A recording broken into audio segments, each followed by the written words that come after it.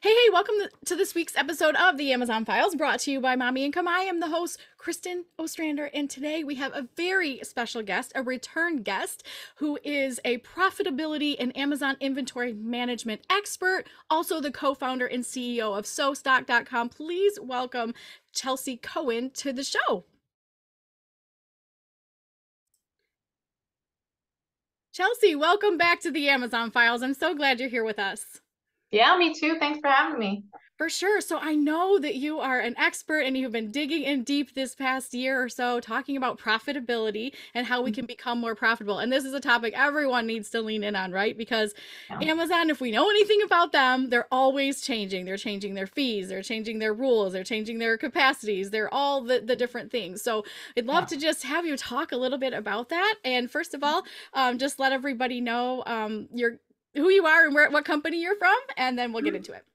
Sure. Yeah. My name is Chelsea Cohen. I am the co-founder and CEO of SoStocked. It's an inventory management software that I created really to focus on profitability. Inventory is very much tied to profit. And, I was stocking out, I was overstocking, and I couldn't find anything out there that would really help me with that. So that was why SoStocked was created. And then last year we were acquired by a company called Carbon 6, which is a collection of software tools for Amazon and e-commerce sellers.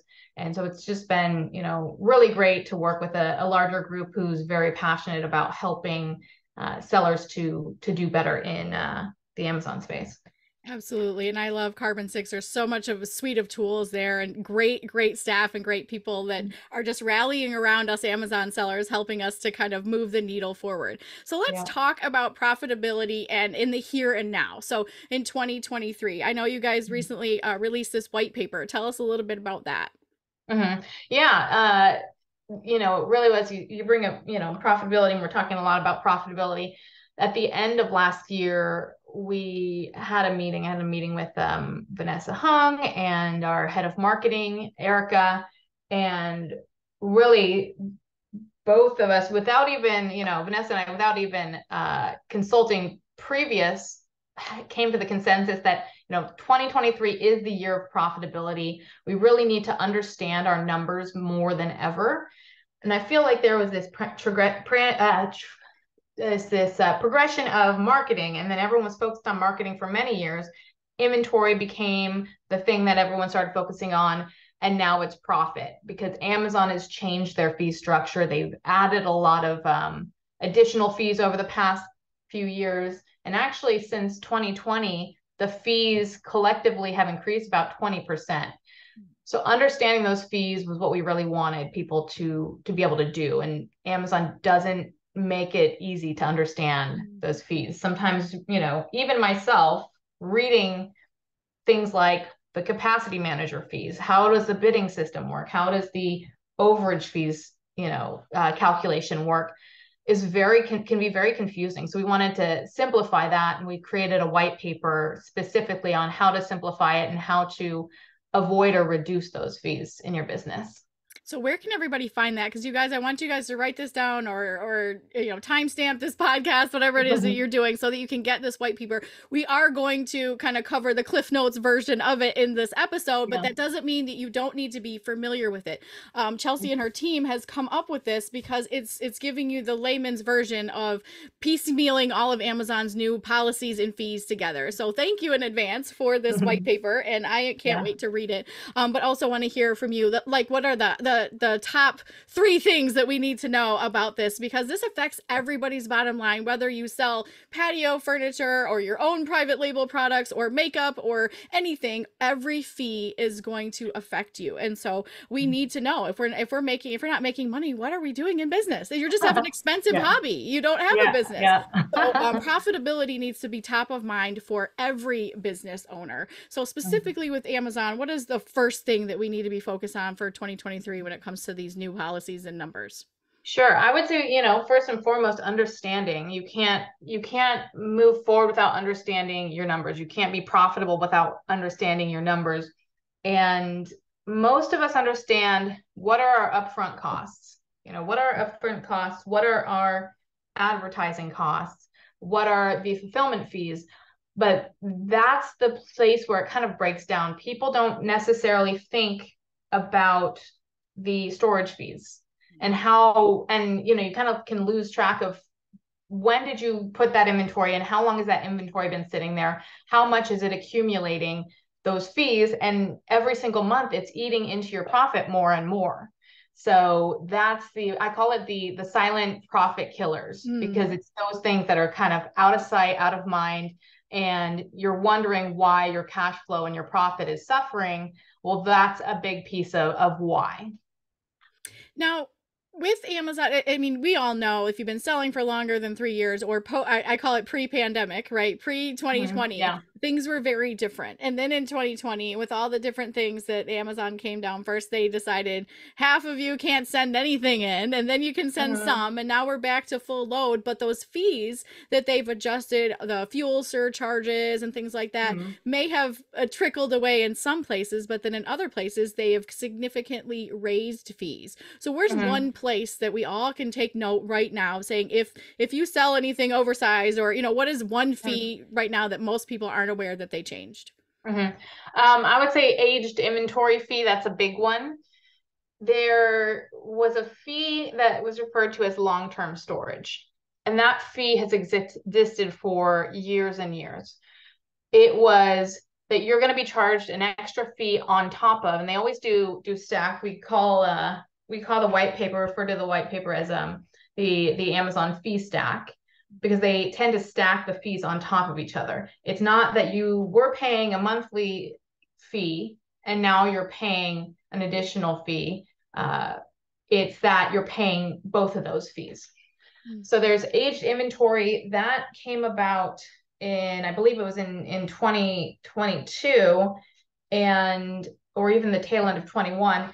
And that was adjusting to, now it's not just a year that you're paying for inventory that's been sitting there for a year. They moved it to 9 months, and they had a specific fee that you paid for 9 months, and then you had to pay a different fee, and it's a fee based on cubic feet. So the bigger your product, the more you're going to pay per unit. This year they changed that, so they restructured that so that you're now paying at 6 months. You're paying, and it's an escalating fee.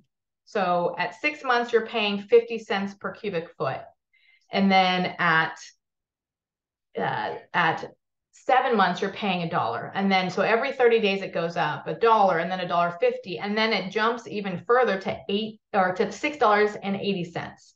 Then to $4, or no, sorry, to $3.80, then to $4, and then to $4.20. And then a year in, you're paying $6.90 per cubic foot. So you're paying increasing fees over time. And when you're paying these increasing fees, you have to remember that they're compounding on each other every single month, because some products you're paying for the 6 month fee and the 7 month fee if you had in for 7 months. So that's where it gets to be really crazy, and losing track of that. Not a lot of people look at their aged inventory reports. Losing track of that when you could have removed the product, or you could have focused on a campaign to, let's say, reduce the price to move it out before that 6 months hits. Yeah, that's insane, because if you really don't pay attention to that, especially if you're selling lower dollar items, that can really, that can cost you more than what it was worth to keep it there. You have to really pay attention to that. And I know a lot of people are scared of oversized stuff because of these types of fees, but believe it or not, I've actually personally had more sell-through rates with higher ticket items for some reason than some of the smaller items. So these are just things to pay attention. Amazon does not, this is an indicator that Amazon does not want to be your storage unit. They want to move and have inventory flowing and not just sitting there and collecting space. So what are your thoughts about this for people who, like, this is like a catch-22, right? I mean, enlisted in my mind, I'd love to have your thoughts on this, is seasonal items. So you have this short season, but you also then have Amazon stacking on these fees for things that sit there. However, let's just take a Christmas tree, an artificial Christmas tree, for example. We know it's big, it's oversized, it sits there, and they generally don't sell year round. A piecemeal here or there.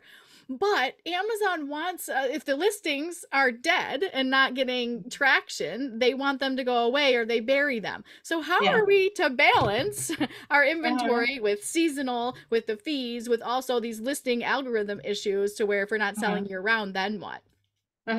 Yeah. So, Amazon, to some extent, within their algorithm, they understand the seasonal trends. And so, it doesn't mean that, all year round, if you've got a holiday item, it's not necessarily that it works in the same way. It's just similar to uh, back, say last year, giving you more space in your storage if you've got a high season coming up, because historically you've had a record of that.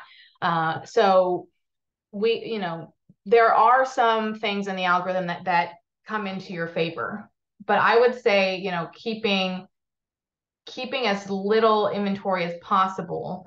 If it's not sitting there anyway, you may not necessarily want to have a bunch of it, right? If you're going to sell one or two here and there, you don't want to have a bunch sitting there. One thing that you might be able to do that could help, and could especially help because your inventory performance index score is going to suffer when you have a stock out, Yeah. right? That in stock rate is very important within your IPI score. So I actually learned this from Vanessa, this hack. Mm-hmm. You might consider instead stranding your inventory, Mm-hmm. because that has a lot less bearing on your score than going out of stock.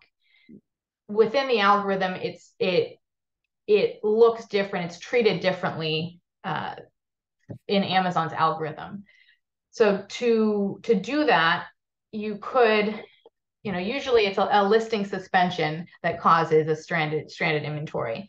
So you might be able to, it depends on if you can control the images or not. You might be able to create an image violation, and that would suspend the listing. But it really, you can't strand your inventory unless you personally get your own. I'm just thinking as far as if you don't control the listing. Right. I think most people listening probably do. You're not talking about arbitrage or things like that. You're talking about your own bundles or your own private label or even a wholesale listing that you most likely own at some point.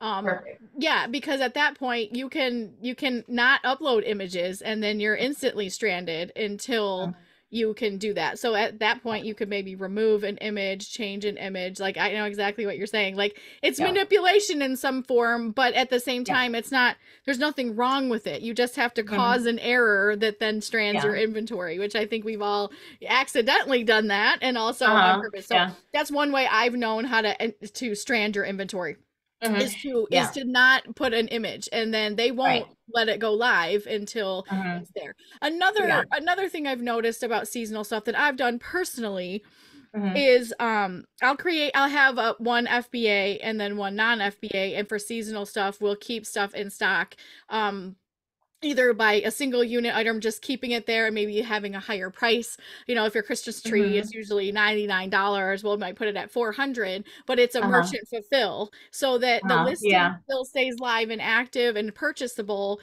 but we don't have those storage fees at Amazon until Mhm. it's time to convert it. So that's always a Yeah. good way to Perfect. kind of keep that stock out from happening. I mean, that's to me is the worst. I hate going out of stock because Yeah. the listing is going to get buried. It's going to be awful, tons of Mhm. money to get it back going again. Yeah. Okay, so what are the long term? So aged inventory fees, you guys pay attention to that if you need to strand your inventory by removing an image or not uploading images yet, so that Mhm. you can prevent some of those algorithm issues and hurting your IPI score, which then of course hurts your limits and you can't send as much stuff in and take as much real estate. So what Yeah. about some other fees that might be missed by a lot of people, but that can really hit hard? Yeah. And this is more if you can control I mean in bundles and also in private label, if you're able to control the dimensions and the weight of your product. Hmm. So, and more so in private label, because it depends on, let's say you've got 3 shampoo bottles, it's hard to control that. But if you're able to control those things, fulfillment fees, they're increasing all the time. And dimensional weight, that's another thing that came about. And most people know about that. And they understand that dimensional weight is can really affect you. If you've got a lightweight product that's large, it's going to cost you more. Mm-hmm. You can have a pillow that costs that is 6 pounds, but because of dimensional weight, meaning it's got a much larger size, it's going to take more room in the warehouse. It's going to, and also in the trucks when they ship them out, it's going to, let's say something that's $6 could be billed at $20. Mm-hmm. A pillow, for example. So finding ways to reduce that. We're seeing a lot more vacuum packed things. We're seeing a lot, maybe if you put your bundles in a box, maybe you can figure out how to shrink wrap it. And we're doing a lot of work on that right now. We've got a new free tool coming out called the product resizer, which will do those calculations to figure out what your opportunities are. Are you able to reduce by weight? Are you able to reduce by size? The biggest opportunity that we're seeing when we look at these things is that some products are just, let's say, a quarter inch off from being into the lower size tier because of dimensional weight. And that's not something that people look at very often. So there's huge opportunity to reduce your fees at a minimum by 16 cents per unit with dimensional weight adjustments.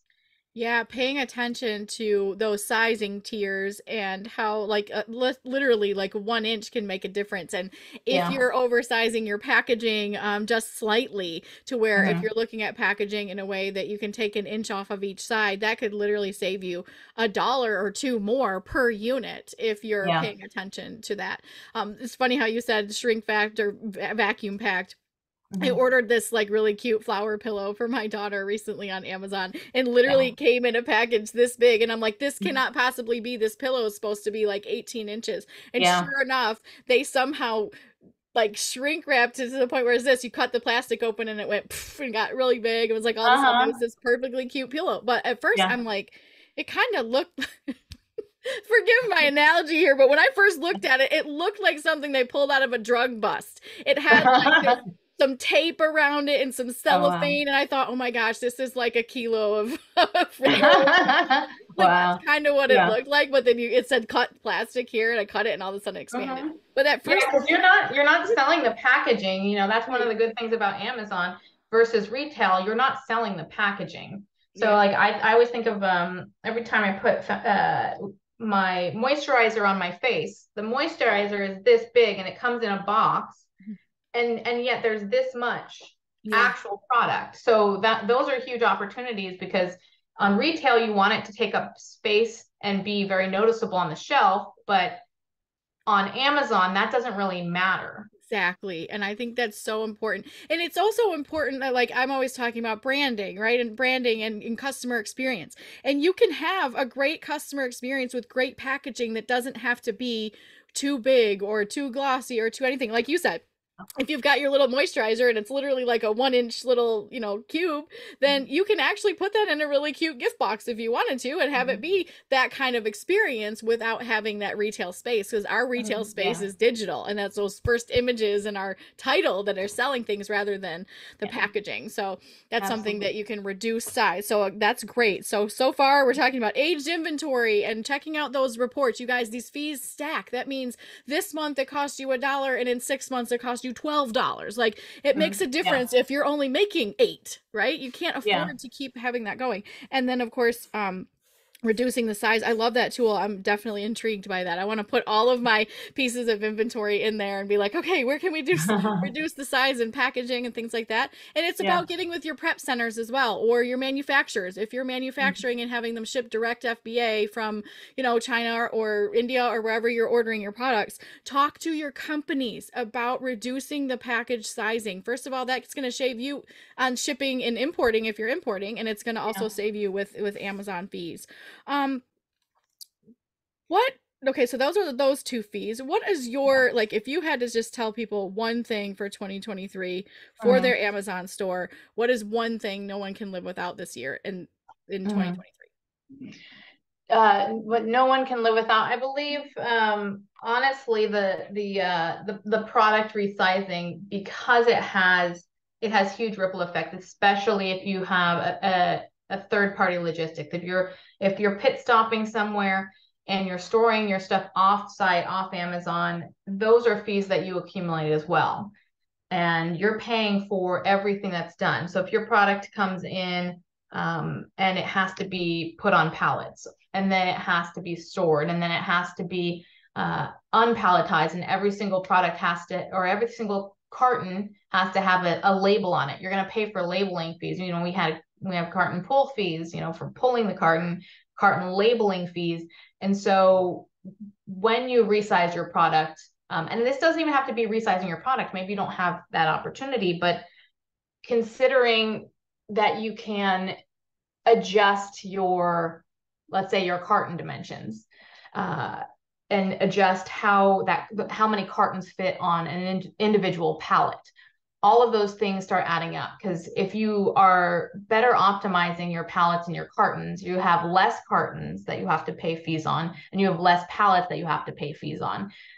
So it has this ripple effect, especially if you've got, the product resized, you've got fulfillment and fees are reduced, storage fees at Amazon are reduced, and storage fees and handling fees at your 3PL. So it really has this huge impact on all of those fees across the board. And it's something that that few people are taking a look at, because it is a lot of work to go through all of that. Yeah, absolutely. Paying attention to, and the biggest, and the ripple effect, exactly like you said. Like, if something is going to happen here and it's going to reduce your fees here, it's going to reduce your fees all the way down the line. And also Yeah. talking about, third party fees. I've had a lot of people come to me saying that they've pulled back on using 3PLs Yeah. because they simply can't afford all of these fees anymore. And I'm like, "Well, what's your solution?" They're like, "We don't know." I'm like, "You're not going to do it Yeah. at your house." I mean, some people are still in that place where they're still packing and receiving at their own homes and things like that, and we get to a certain place and it's like just the cost of doing business. Yeah. Just on a side note of this, how familiar are you with the Walmart platform? Um, Somewhat, just not as much. We're just starting to talk about being able to integrate. So I will have to dive in head first in this next quarter, because that's definitely on our roadmap coming up pretty quickly. Yeah, I love having the Walmart conversation as well, with just different places, different platforms, and different software providers, because this is the next real thing. After you figure out Amazon and you get that into a well-oiled machine, now it's time to add platforms. And I've Mm-hmm. heard that the fee structure at Walmart right now is pretty lucrative, considering all of the different things Amazon has been doing. And just Mm-hmm. wondering if you have future plans to integrate with Walmart as well and Mm-hmm. other 3PLs, so we can Yeah. distribute more widely. Yeah, absolutely. Yeah, we've been wanting to for a while, and it is, Walmart is heating up, and there is large opportunity over there, and not as many sellers over there. So people that get in early, as long as the economics make sense, people that get in early are going to have a lot less competition than they do on Amazon. Have you seen people drop products and completely change their product lines with some of these new fees that they have? I mean, yeah, there are products that have become less profitable. The and then there are competitors who are dropping their fees. So they have had to either, drop products that aren't profitable, or they don't realize how unprofitable a product is. There is a switch back to, now that there's a little bit more capacity in Amazon storage allocation. There are people who are changing their logistics, going directly to FBA. So if there's a product that is just becoming less profitable, you have to become smart as to what are all of those fees, and really laying out, it sells really well, but the profit margins aren't there.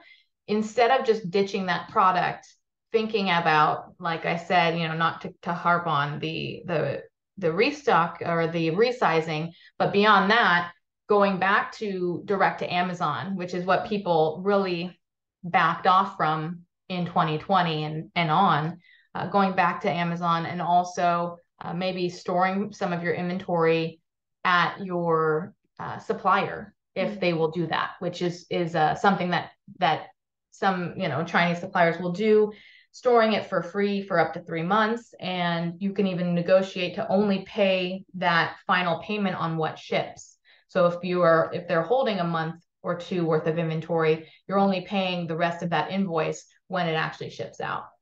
Awesome. I think that's a great idea. And actually, there's a lot of prep centers now. I know the prep center that I use is now offering storage fees that for us makes so much sense, really, for us to say, they're saying, okay, well, I mean, I want to say, I mean, I don't want to misquote their prices at some point, but I believe it's like $40 a pallet per month or something, or a couple of pallets. And for me, that's a lot less expensive than storing it overseas or even storing it at Amazon. So I can order 3 to 6 months of inventory and have them ship as needed. So I'm literally turning through, a couple, they ship for us almost every day. So when I have the prep center, I just say, hey, it's time to send, two more pallets of this or one more pallet of that, rather than they're offering that. So that's also another way to kind of reduce those fees, is being able to work with third party prep facilities that can kind of hold your inventory stateside, but then it's not costing as much as it is on Amazon's compound long-term storage. Because sometimes when I'm ordering, I mean, just using the Christmas tree as an example, like we have to buy those now, it's May, and so then where do those go? How they make sure that they get here on time, then get into Amazon eventually on time. We have to have a place to keep them, and even still storing those types of things at third party fulfillment centers are really helpful to those that want to take advantage of some of the shipping opportunities, or even quantities. Like I know that there's some people that quantities of even private label items that you're ordering, you're talking 5 to 10,000 units you need to order, and then that we're not sending all that to Amazon. So where does it go? So taking advantage of all that. So he keeps talking about it, the product resizing tool. I cannot wait to check this out, because I feel like I want to run all my SKUs through that and be like, where can we reduce? If you reduce this by 2 inches, the prep center is going to hate me. I'm going to be calling them like, well, I need you guys to get this box down by 2 inches. It's going to save a lot of money. Yeah, exactly. And it is, it is a task in and of itself, because you're redoing your entire supply chain. But, I refer to it as profit optimization across the supply chain. We're used to trying to reduce our advertising costs. We're used to negotiating with our suppliers, but that space in between from point A to point B, we don't really think as much about. It can make a huge difference. A friend of mine, and actually I've talked to, this is what aggregators are doing. The smart aggregators, they'll acquire a brand and then they'll look at the product line and see, where can we do this? So if they're doing it, it's a better idea that you do it, especially if someone is trying to exit a business, because all that money that you save then compounds based on your multiple. So if it's a 3x multiple or a 4x multiple, that's that amount you're saving, you then regain in 3 or 4-fold. Yeah, for sure. So especially if you are exiting or looking to sell your brand or your business, looking at all those costs and making it so advantageous, you can even show them, we've reduced the cost from this to this. We've created margin and opportunity here. Another way too, believe it or not, is bundling. When you've got those things that you're on the cusp of being like, wow, this profit margin is 10% and that's just not enough wiggle room. Now you have an opportunity to take that same product and bundle it with something that's very complementary. And now that you could have a 20% margin. This is what we do on every single unit item that we have. We bundle everything because, some products sell really well, but there's just not enough meat on the bone for it to make sense. So when I add the meat to the bone, you can definitely up the customer experience by adding a couple of products. And I'm not talking about, like I just literally bought, I'm always buying stuff from Amazon. The truck is here literally every day. It is what it is. But we just ordered something that came with, literally my husband's like, what is this? We ordered coffee filters, and it came with some sort of like tissue pack or something that had this company's brand on it. And I'm like, oh, this is like bundle gone wrong. Like, that's not what we're Yeah. talking about. That's not how we do this. We don't Yeah. just throw sticky notes or some sort of something with your brand to make a bundle. But the idea here is creating that value for the customer, whether it's an instruction sheet, maybe it's a how-to guide, or, those are like some basics, but I'm even talking about product, you can Yeah. always put more meat on the bone by adding a product that enhances something with that. So, Chelsea, Yeah. I so appreciate your time and your energy today. You're such a wealth of information. Where can everybody come and find more about you, get that white paper, and learn more about SoStocked and this amazing new tool that I can't wait to try? Absolutely. So go to sostock.com/connect. Emails there, demo of the software is there. We're coming out with a overstock fee, so you can see what your potential liability is for your overstock fees. And if you join our email list, you'll be able to get notified when that new product resizer tool comes out, which is very soon. Working with the developers every day on that. And then as far as the white paper, if you go to carbon6.io/fee stack, you will be able to get access to the white paper. Awesome. You guys, I highly recommend this. You're in business on Amazon. You need to know about these fees. They've made it really easy for you to read that. So please go to carbon6.io/fee stack. Yes. Right? Oh, yeah, I got it the first time. Okay. And then, of course, I always repeat that because then it comes in the notes. You guys, it's in the show notes. Every single link that we said will be here and clickable. So you can reach out to Chelsea. You can reach out to Carbon6. You can get these papers. Get educated. This is how we save money in our business. We educate ourselves. We learn. We grow. We look and seek out opportunities. We are in business to make profit. So profitability should be top of mind all the time. Otherwise, you're really just running an expensive hobby, and we don't want that. We want profitability in our business. Why? Because we have better things to do than just work all the time, right? We have real lives and like to do real life things. So with that being said, what is something that you love in your real life that's not related to work? Sure. I have it's called Lettuce Grow. It's a farm stand. So it's this big hydroponic tower that I can grow lettuce and greens and herbs and that sort of thing. I'm trying my hand at tomatoes and cucumbers right now. They're just coming up.